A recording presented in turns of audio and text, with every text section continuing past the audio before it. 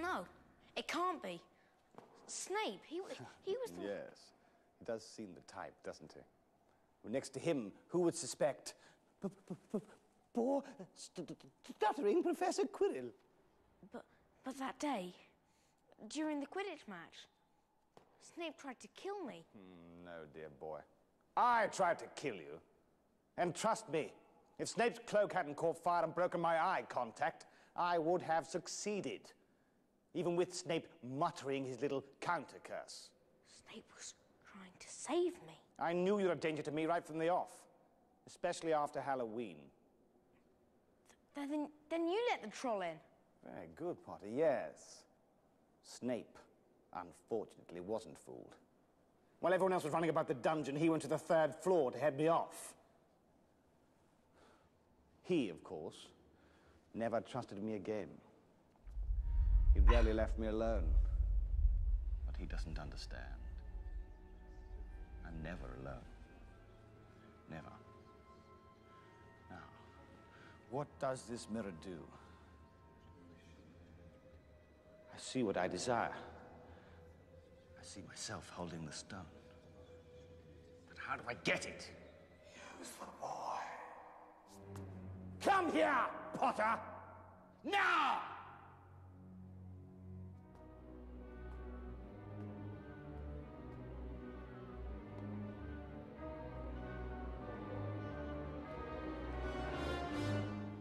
Tell me, what do you see?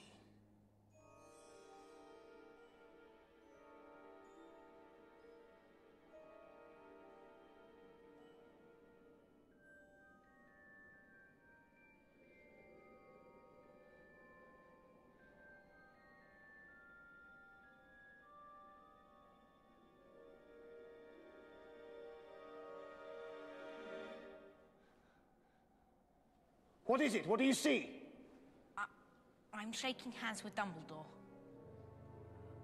I've won the House Cup. He lies. Tell the truth! What do you see? Let me speak to him. Master, you are not strong enough. I have strength enough for this.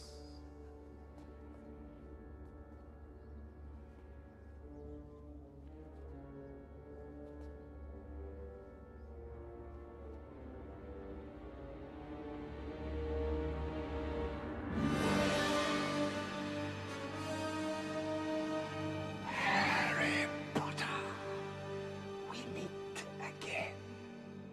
Voldemort. Yes, you see what I've become. See what I must do to survive.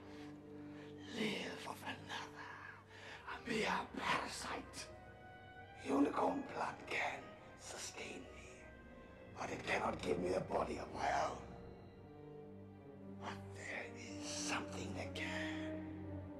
Something that conveniently enough lies in your pocket.